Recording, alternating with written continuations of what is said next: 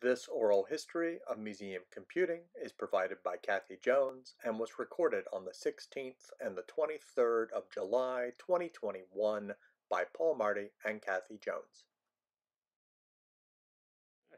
Yeah, so I actually wanted to start when I was an undergraduate at Florida State and happened to keep going to the computing center with someone who was, I guess, sort of my boyfriend, but getting his PhD in social science.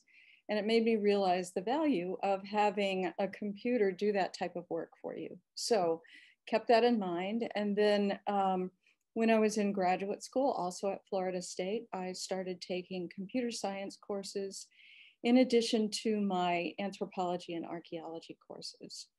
And the funny story for that little segment of my life is that I had taken Spanish for 7 years. And so, you need two languages. So I didn't really have another one. And I said, well, what about Fortran and COBOL? And they're like, yeah, sure, why not? So I had those three languages for my graduate degree. So I always thought that was kind of funny.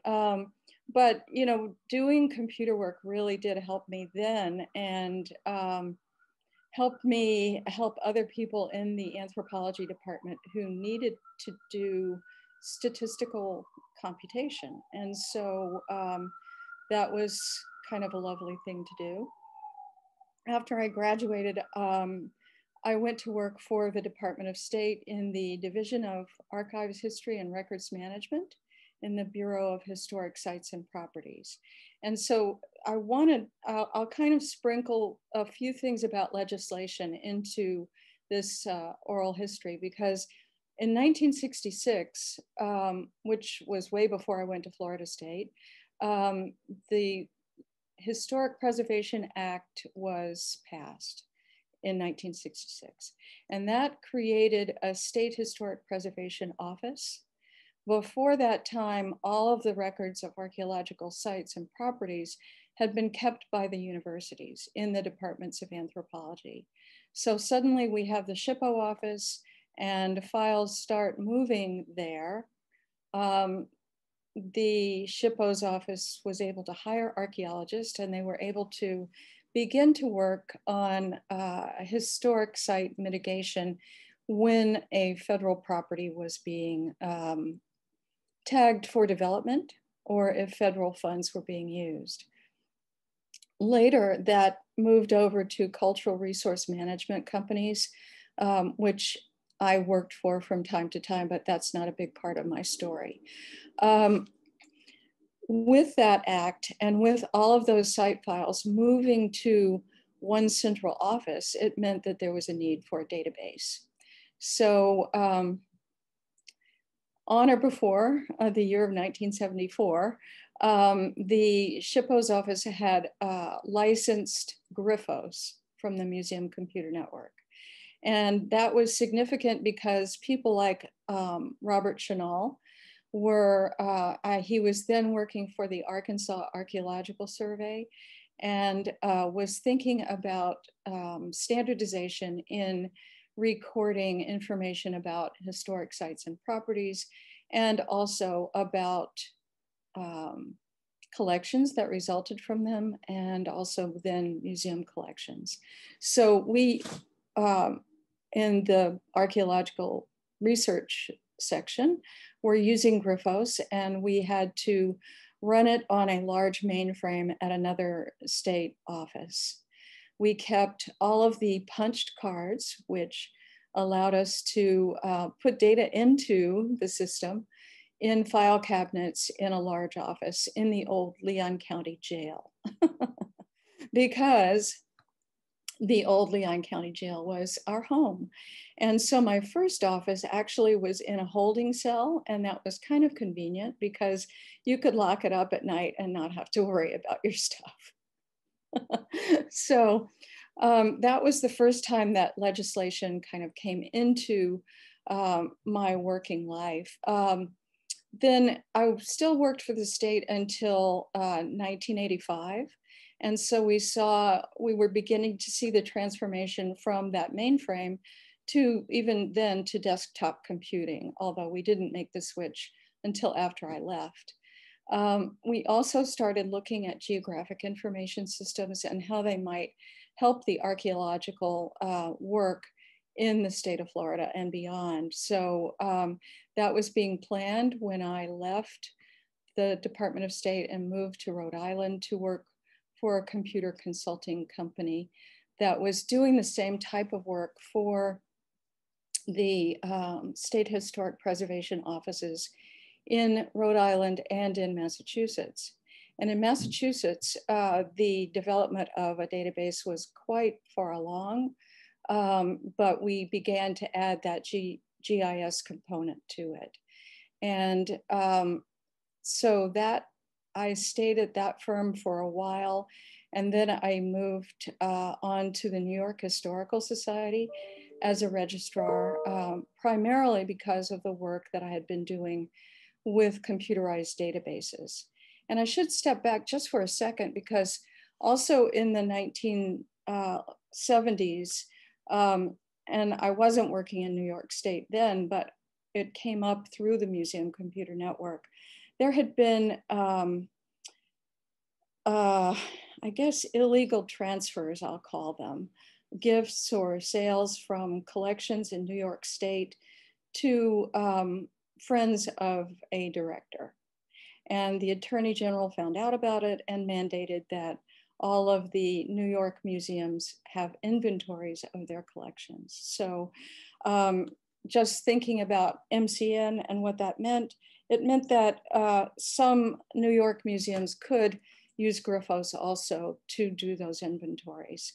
So that, I think, helped the field be accountable, although databases at that time didn't necessarily have the ability to log who was entering the data or viewing the data or who had last looked at that record. So important for location and keeping things accountable.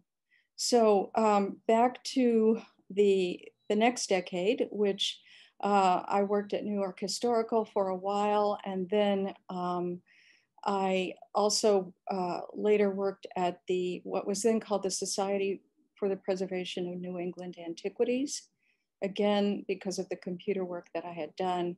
Now it's called Historic New England. So then I had my son and I took a little bit of time off, but I ended up, after just a little bit of time, being a research assistant at the Peabody Museum at Harvard. And this was in the late 1980s. And again, you know, it was because of my computer work. People hadn't really done a lot, although the Peabody was sort of greatly ahead of other museums in the area in that it had a timeshare database, and it had this database through the Children's Museum, oddly. And they had that database because Michael Spock was the director and forward thinking.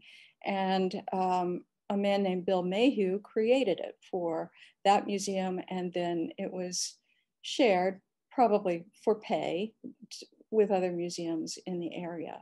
So that was one database. Then the Peabody had another database called Ingres, which was a commercial database not made for museums, but could be used for. And again, it had assistance from other nearby units in the herbarium and other parts of Harvard that had similar but not exact collections. So that was that. Then legislation comes into the picture again in 1990 with the Native American Graves Protection and Repatriation Act, which mandated that all museums that held Native North American collections and were receiving federal funding would provide inventories of the collections to federally recognized tribal groups. So the Peabody and other museums began to scramble to get a lot of data in and to start producing these inventories, which resulted in linear feet of printouts to describe what was in the collection. Now, if you could imagine having those all shipped by mail to a tribal office that had no clue about how to kind of read the fielded data that had been in the database, that might have been a challenge. So as you might know, NAGPRA began to evolve so that conversations were part of it, with the museum and the tribal group having that conversation and having visitations so that tribal elders and others could see the collections and begin to think about what was really there. So that was another time when we were required to do something because of a legislative act.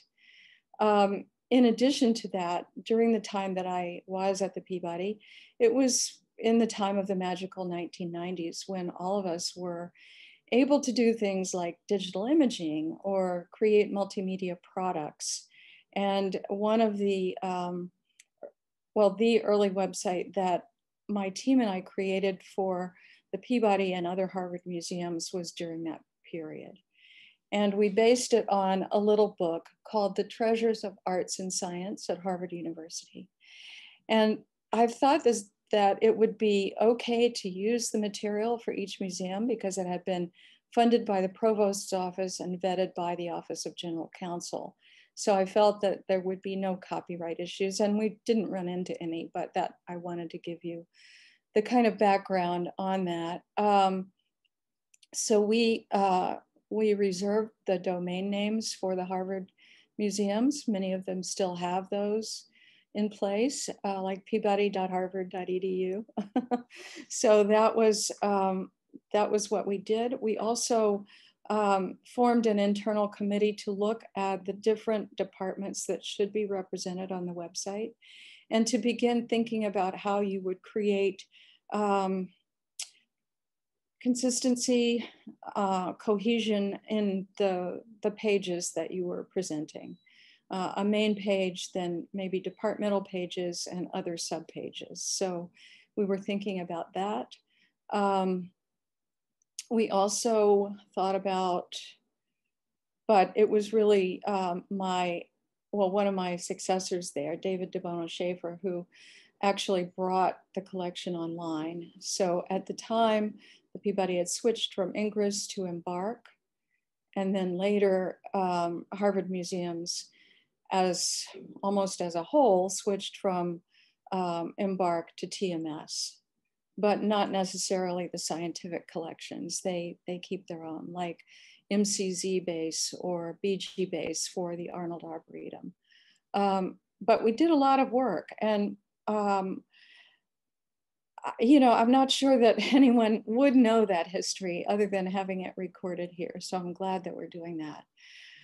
And one other thing that happened during the magical 1990s was that I went to College Art Association conference that was held in Boston and gave a talk about digitizing collections. How odd for me, right? I never would talk about that. Just kidding. And there were two people from Harvard who were in the audience, and one was from the Fine Arts Library, and the other was from the Graduate School of Design Library. And we got together after that.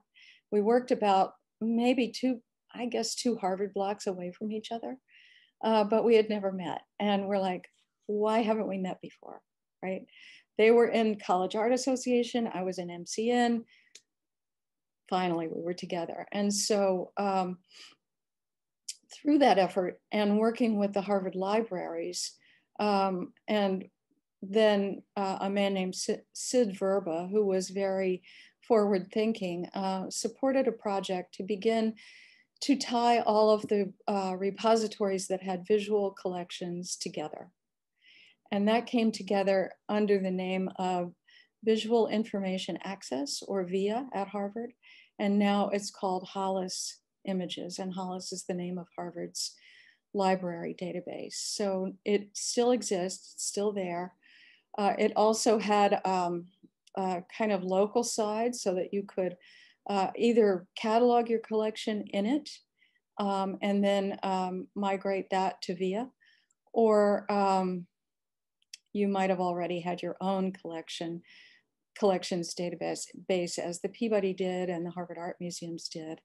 And that's one project that Sam Quigley had worked on to create ways to import the data from the Harvard Art Museums into at least the visual representation, the surrogate information into VIA so that all could be represented. But it meant that other groups like the Arnold Arboretum, which has a fantastic collection of not just Asian trees and seeds and cultivars, but also images that were glass plate photographs brought back from these trips to Asia, where there would be a botanist and a photographer and putting that all together. So I thought that was kind of a miraculous thing where anyone could look through all of the Harvard collections and see images of everybody who had an elephant or something like that. So then I had sort of a gap in working in museums, we'll call it, when I went to the Divinity School. And I was the assistant dean for information technology and media services for about almost 10 years. Then, even at that time though, I was teaching at the Extension School in the Museum Studies program and was teaching museums and technology. So we had the ability to teach people about databases and digital imaging at that time. We don't do it now because we have other parts of the Extension School that cover digital media and information technology in probably 4 different ways that you might slice it. So I felt that we didn't need to do that hands-on work. They could get a course credit as an elective and learn that skill, which is very important. So I might be talking too fast, but I'm just going to keep going if that's okay. So I left Harvard for a little bit in 2009, came back in 2010. In 2012, though, I became the head of the Museum Studies program. And one of the things that I had always tried to do was make sure that we had at least an element of technology in the program. So with my course, Museums and Technology, that was one. Lately, we've been adding more, but it's really important. And one of the reasons I think it's, well, I mean, I have that bias, right? It's what I've always done. So I feel that it's important to do that. But to think about how information can be used in almost any way, for bad or good, to talk to your board, to talk to anybody about what you're doing and the impact that it has. So that's the type of work that I do now and that I think about in teaching courses about technology or the use of data, or maybe to call it even museum informatics. So that's what I do. The next thing where I think we have a shift. So first it was 1966 with the passage of that law, then it was 1990 with NAGPRA, and now in 2020 and beyond, we have had the pandemic. And Paul, I think that this is a necessary shift. This is where technology, again, everybody was scrambling to make digital products or programming online or a gala happen in Zoom. And, you know, my biggest hope is that as a field, we can continue to do this type of work. And why it's so important to me to have the Museum Studies program that I run have this flexibility of reaching out to other fields and bringing in skills like digital media or learning design and technology is because It's so needed in the museum world now. And what you and I heard from our colleagues as we did these interviews was I had to make it up on my own. We didn't know how to do that. You know, we didn't have all of the tools that we needed to make that happen.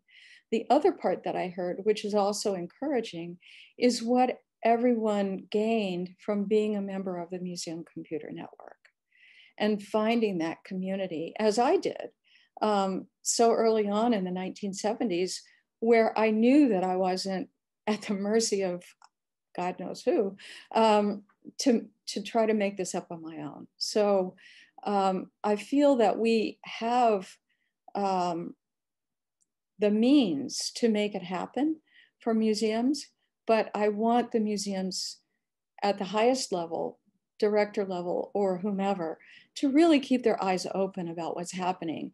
And also for funders, and I'm grateful for funders like the Knight Foundation and Mellon and also IMLS, to see how technology can really make a difference in what museums are doing. When I was in graduate school and taking a lot of computer courses, I would show up at the computing center often, and they said, so one day somebody said, hey, you show up here a lot. Do you want a job? I'm like, okay, sure. Yeah, I'm a starving graduate student. Why wouldn't I want a job? So I became the tape librarian for the Florida State Computing Center, and they were using control data equipment. So a CDC 1100 or something like that was the computer. And at that time, I mean, it was a mainframe. It had a whole large room that was dedicated to it, very air conditioned, very cold in there. Men in white coats, the engineers who would keep things up and running. And yeah, it was quite a different day from where I am talking to you now with my iMac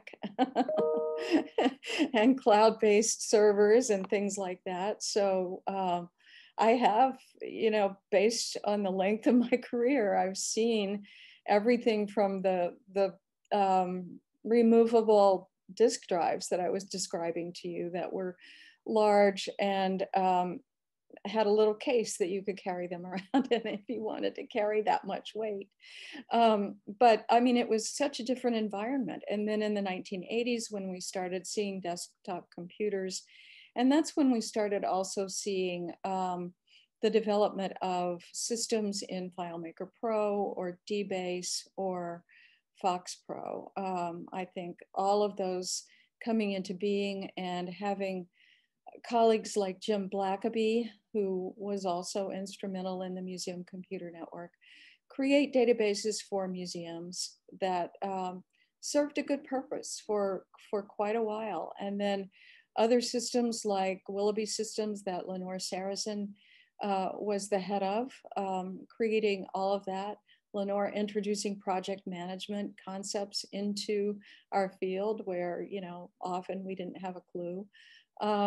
And then having David Behrman bring a whole different set of information systems values into the field through his writing and through the publication, Archives, what?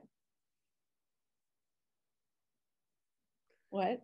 Archives and Museum Informatics. Thank you. And then the AAM publishing the book, The Wired Museum.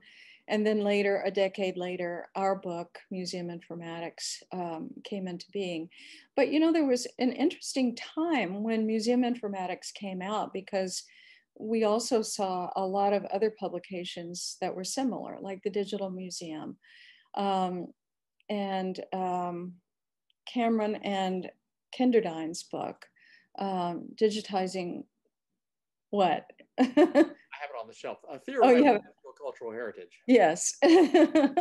Theorizing digital cultural heritage. Thank you.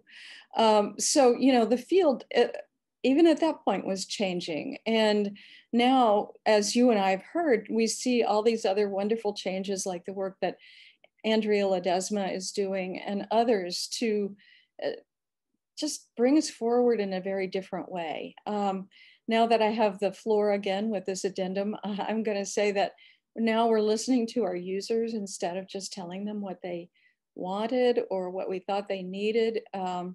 Thinking about our databases in a different way and how we access them, thinking about the language that we use, you know, and the other part I mentioned, sending all those printouts to tribal elders and with no guide, right?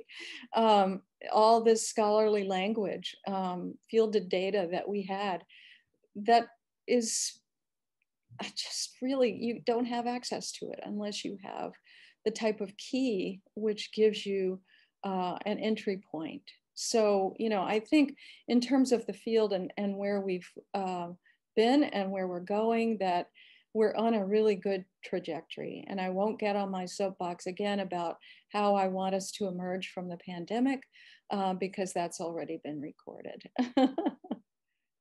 So Paul, adding to what I said before, you know, I introduced things with legislation that kind of prompted what we did at the state of Florida and in other places. But adding to that, in a way, our division became the repository for artifacts that had been recovered from archaeological sites that were under that 1966 Act. So then we had to start processing them and taking care of them as if we were a museum. So I don't know that all of my colleagues were prepared to do that, but we learned quickly on the job, and it became apparent that we could use Griffos to record artifacts too. So one thing that I did early on, luckily, they were smart enough to let me have money to go to MCN and AAM, but I also applied for an NEA grant and was successful in getting that. It allowed me to travel to various places like the National Museum of American History and take a look at what was happening then with Vince Wilcox and others. I didn't meet David Bridge then, but I got to see what they were doing with the collection. And I went to the University of Arizona, where people like Jeff Neff and Holly Chaffee, who were early MCN members but left the field to pursue other things, had done amazing work with databasing the collection there. And it was all because of their great director who supported it, and also because of the programming of a man named Larry Manier, who ended up later in Providence, Rhode Island, and was the person that I went to work for when I left Florida. So he was the one who wrote the system for the Commonwealth of Massachusetts and the state of Rhode Island to record their historic sites and properties. So just closing that little circle, but it also introduced me to people who were museum registrars and gave me the ability to go to workshops at AAM so that I could learn about caring for objects in that way. I became a member of the Registrars Committee of AAM, which now is a separate organization, but was instrumental in how we were processing, how we were becoming technologists really early on in the museum world, when we thought we were dealing with paper records, but no more, we were dealing with computers. And we needed to know how to standardize our data so that we could kind of eventually maybe talk across platforms or understand how to migrate data from one platform to another. So that was really important for me very early in my career, and for MCN and AAM to be thinking about standards so early in the late 1970s when databases were still on mainframes. I shouldn't leave out the Smithsonian. They were also thinking of how to standardize and had created Celgem, which David Bridge told us about. So that to me was important foundational work for the field, thinking about how registrars became the people who were the early providers of computer information, later perhaps working with IT departments, later working with colleagues across the museum, once we began to break down silos, once databases allowed us to have more democratic or democratized access to the information that we had kept for so long. So when I did end up at the Peabody in the 1990s, the Peabody, and I said it before, had been through different iterations of systems. But we were at a place where we were talking as a group, collections managers, the people who were, I was the documentation manager, and having conversations about how we were recording information. We were also, even then, looking at the language that was being, that had been recorded in ledgers, and wondering if it was appropriate language to keep access to. So early curators might have referred to Native American groups in less than appropriate ways. So we were trying to manage that, but also keep the historical record. And I think has been an important part of the work at the Peabody for the time that it has been, even before NAGPRA, but also working on NAGPRA and beginning to bring in new voices and new perspectives into not just the museum, but also into the database and how that's recorded in video conversations with tribal elders, and thinking about then how we would keep access to all of the media that began to surround the initial record, coming from text, coming from multiple systems, and so on.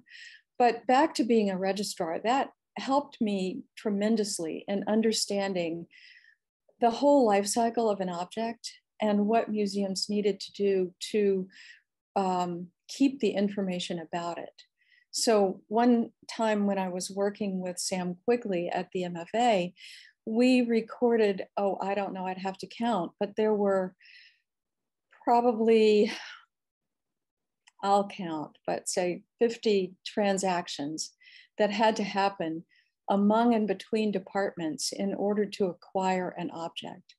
From the time a donor proposed it to the museum through the whole process of accepting it and vetting it, and even seeing if it needed conservation treatment or conservation analysis to make sure that it was a proper object, not necessarily an antiquities fake. So being in the registrarial community for quite a long time really helped me prepare for the rest of my career in working with databases, large databases that had special characteristics that you had to manage if they reached a certain size, and understanding the coding that has to go into that. It also prepared me, oddly, for looking at multimedia and how we could develop websites and other digital products. And that helped me greatly. So understanding the coding, whether it was program code or HTML code or XML, all of those little tiny bits added up. And we've seen that, in other recordings that we've done where people were bringing bits of their past along into the future and transitioning it into something that was part of an emerging technology scenario or something like that. So I'll just end by referring again to the National Initiative for Networked Cultural Heritage, or NINCH, which was headed by David Green for so long and supported by the Getty and others. And I just recently saw that Maria Economou had posted that to an online source so that we still have access to the very wonderful document that was prepared by her colleagues at the University of Glasgow. So that is available through academia.edu. And it used to be hosted by NYU, but it became unavailable for a time. So I was happy to see it again. And I will end with that, and we'll wrap that up with a bow.